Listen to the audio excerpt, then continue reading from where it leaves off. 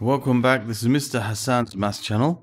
I'm now answering question number 10 from the January 2018 C34 paper, and this question is being requested by one of the students, and it relates to P3 graphs of functions. And you're told that is given that f of x equals e to the power of negative 2x with the domain x is a member of all or an element of all the real numbers, and g of x equals x over x minus 3 where x is greater than 3. So that is the domain of this function. We got to sketch the graph of y equals f of x, showing the coordinates of any points where the graph crosses the axes. So here we have a graph of, it's an exponential graph, the exponential function.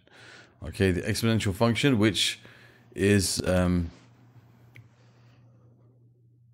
e, the natural number, to the power of something. Okay, so now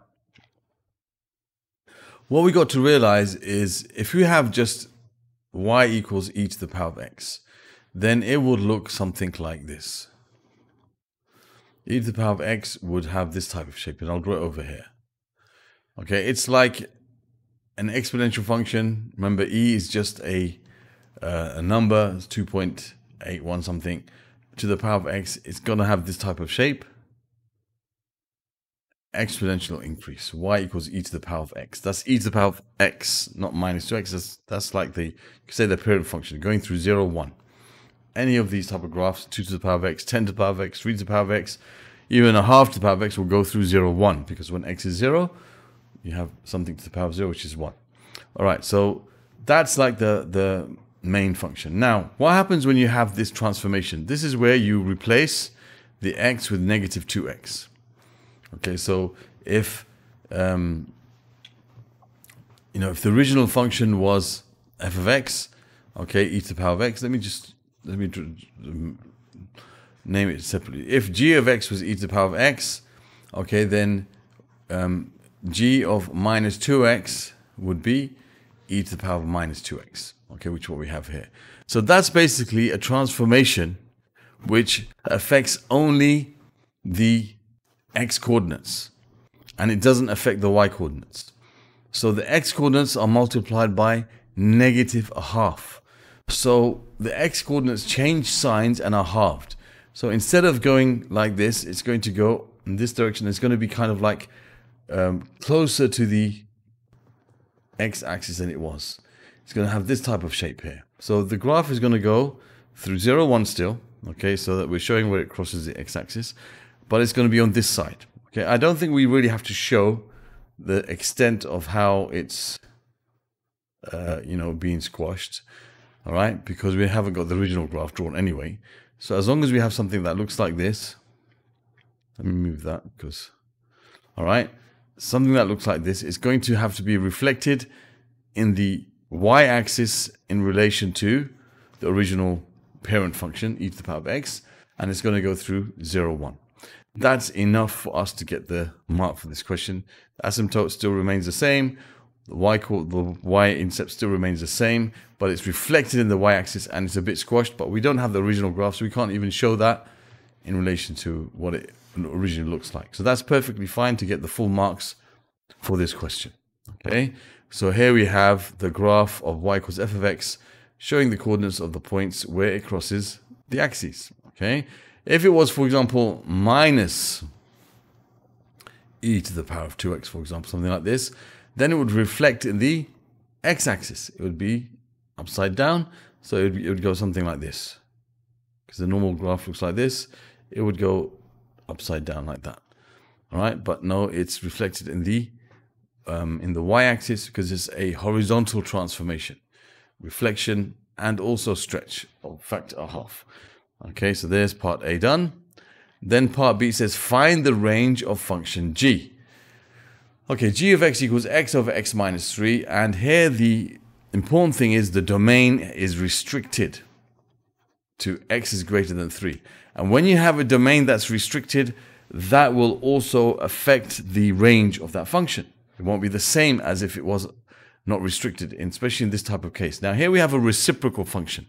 This is a reciprocal function, and what you should really try to do with the reciprocal function is try to draw it Okay, try to draw it like as if it was unrestricted first, and then you can get rid of the parts that you don't need.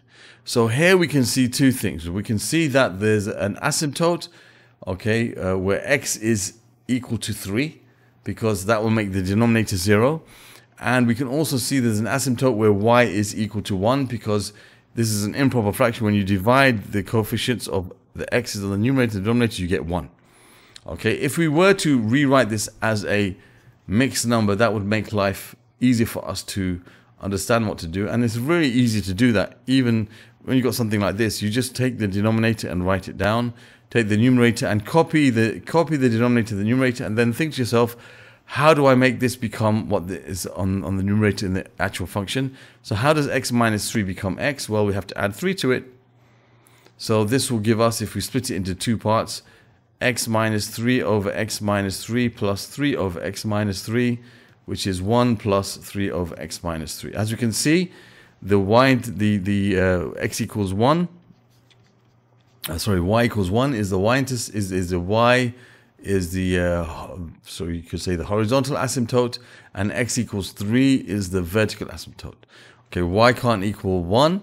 Okay, if y equals 1, you're going to have this situation where you have y1 equals 1 plus 3 over x minus 3. When you subtract 1 from both sides, you get this situation, which leads to something which is, it's called something called a contradiction. So when you try to find what x is, you have to multiply both sides by x minus 3. You end up with 0 equals 3. It's a contradiction. So that's why y can't equal 1. So that situation happens when this constant here is 1. If, whatever this constant is, the y can't equal that. Otherwise, you're going to end up with this situation with 0 equals something over something.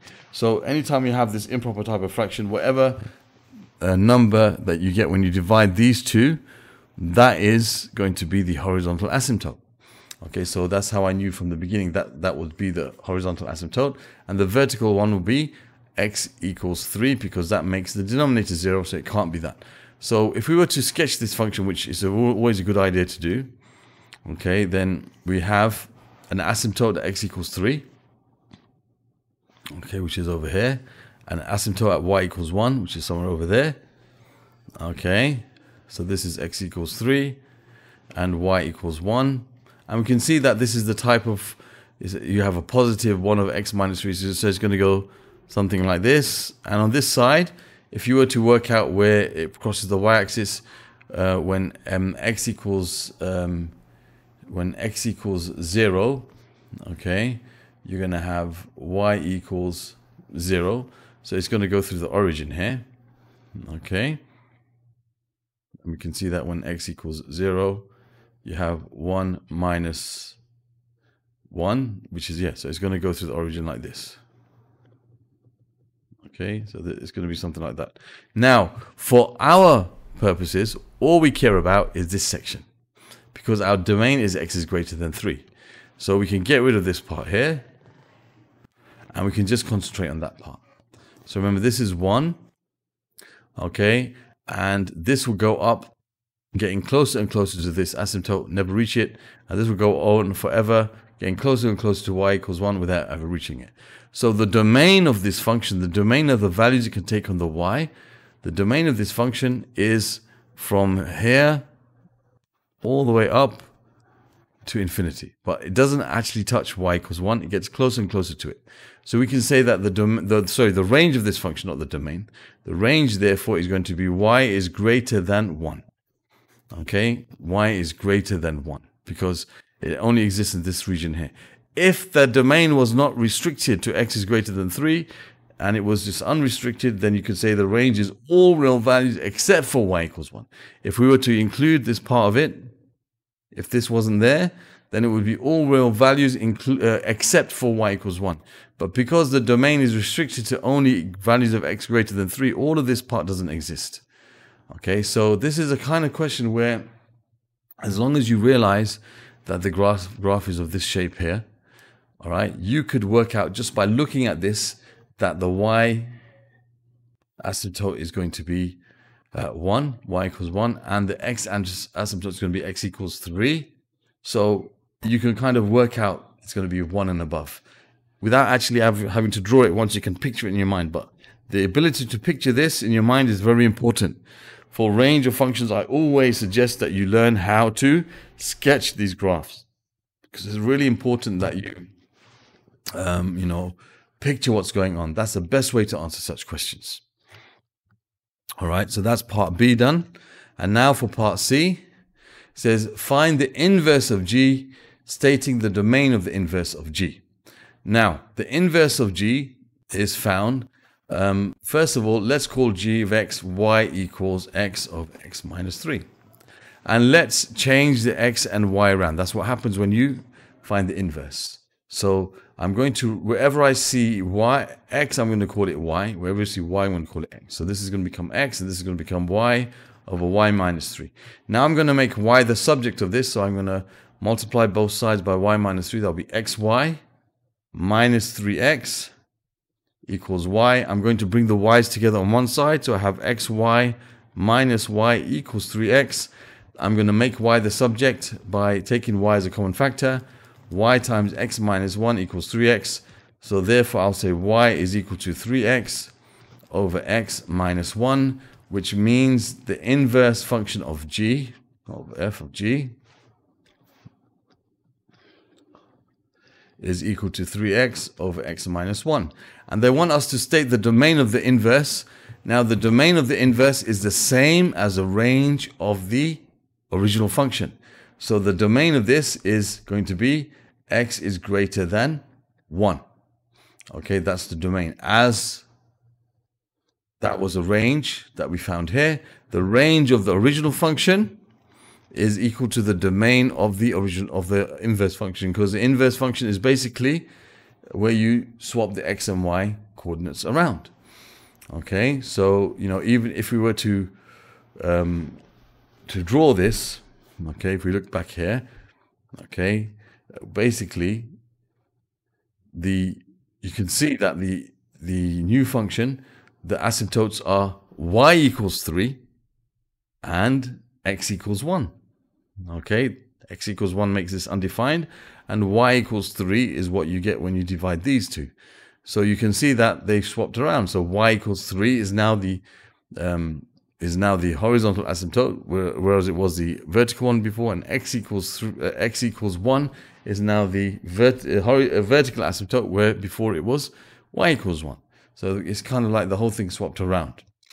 Okay, so include the domain also of the inverse is the same as the range of the original and vice versa. Okay, so that's how we can understand that. And for part D, it says, using algebra, find the exact value of x for which fg of x equals 3. So we got to find the composite function, fg of x, and then equate it to 3. Okay, so what we can do here is we can basically replace the x in here with whatever g is. So we have e to the power of negative 2 times, and we have x over x minus 3 equals 3. Okay, so that gives us e to the power of minus 2x over, and that's going to be 6 minus 2x. Okay, you multiply, no, what am I doing this? Be careful here. This is minus 2 times x over x minus 3. This is minus 2 over 1. So it's going to be minus 2x over x minus 3. You don't multiply both numerator and denominator by the minus 2. It's like this. This is like 2 over 1 times x over x minus 3. So it's going to be minus 2x over x minus 3 equals minus 3 equals 3, sorry. Now what I like to do to make life a bit simpler is I like to write this as its reciprocal, which is going to be positive 2x over x minus 3. And that's going to be equal to the inverse, or the reciprocal of that. This is the reciprocal of this, and this is the reciprocal of that. Okay, so it's the same thing as, I could have written this as 1 over e to the power of 2x over x minus 3 equals 3. And then when I rearrange it, I'd get this same thing, right? Now I can take the ln of both sides, and they're asking us to find the exact value, so we have to leave things in terms of ln. Why? Because the x's that we're trying to find are basically trapped inside this, power. and what the number it's being raised to is e. All right, so we have to take the ln of both sides, take the ln of the power or the log to the base of the number to which our variables are trapped in. So we take log to the base e, which is ln, in which case this becomes 2x over x minus 3 equals the ln of 1/3.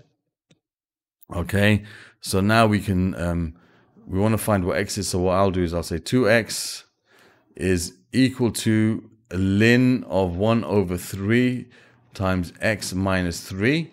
Okay, now the ln of 1/3 is the same as minus ln 3, just to make it more. So it would be minus ln 3 times x minus 3. So we want to bring the x's together. So I have 2x equals, you have minus x times ln 3 plus 3 times ln 3.